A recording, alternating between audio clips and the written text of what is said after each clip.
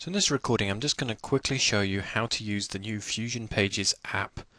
The first thing that you're going to need to do is to go down and get to the bottom of your Facebook page and create a page. So just click on the link that says create a page, and Facebook will allow you to create a variety of different types of pages, and so just choose one that kind of suits your objective. So in this case we'll just make a company page, and all we need to do is click and choose a couple of pieces of data here, and of course agree to Facebook's terms and conditions. Once I've done that, I can click Get Started, and at this point Facebook is going to take me through a series of steps to add a profile page, get some fans, and add some basic data for this page. Now you can choose to do that now, or you can choose to do that later. For this example, I'm just going to skip through this stage so we can focus on how to use the FusionPages app. So now that I've got to this page here, you can see I've basically added a page now, and so what I want to do is I just got to go to change this URL up here and go to FusionPages. So that's facebook.com/FusionPages. Now I know you can't see the URL up here.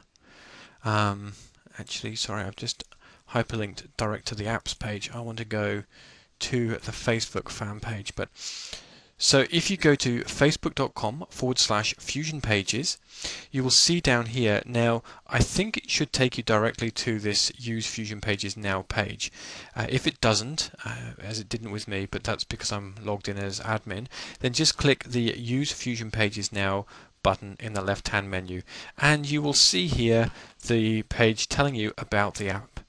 So as you can see here, what we've got is a Facebook fan page creator which uses a drag and drop technology, and basically it enables you to create the content on your fan pages without using any form of coding, and you don't need to set up things like SSL domains or provide any form of hosting, because Fusion HQ takes care of that for you. All you will need to do is click here to create a new page. When you do that, you'll see this pop-up show, and then you can choose which page you want to add it to. So here's the page that I created earlier, Fusion HQ, and so I can just click that, and now I can add page tab. Now what's that's doing is it's essentially activating this app onto that page. Now for those of you who are non-techie, don't worry about it. Basically all that means is that you can now edit your page using the Fusion HQ app. Now if I go back to my account, go back to the home page of Facebook and go down, you will see here, there we go, Fusion HQ. That's the page that I just created. You can see I didn't add any icon or anything like that. So if I click on that Fusion HQ page, now you will see this is the page that is automatically generated. So if I click on Welcome, now this is the default name to the page that is created by Fusion HQ and the Fusion Pages app.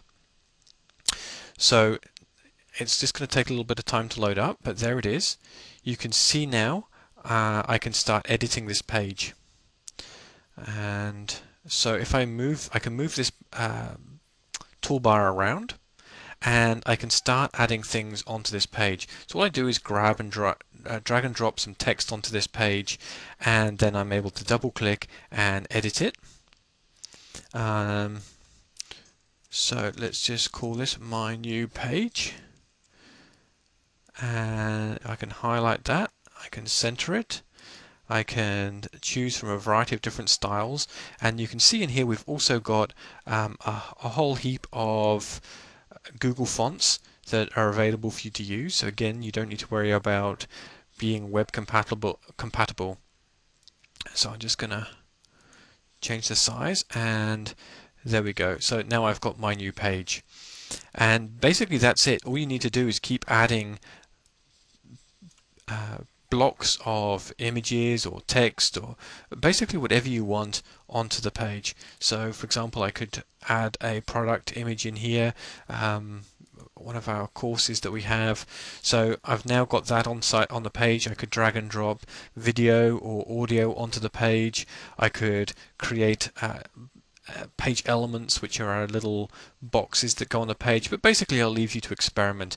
The other thing in there, for those of you who are not familiar with Fusion HQ and the way that our page builder works, is we've also got this space box, and this space just enables us to create space between blocks on the page. So I can just move and drag and drop the space, and I can also click on here and click duplicate and just move that up.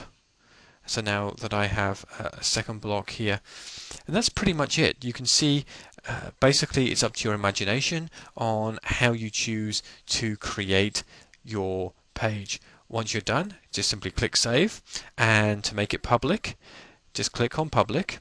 Now this is uploading this website now to our server, so we're taking care of all of that for you. Just close the box down.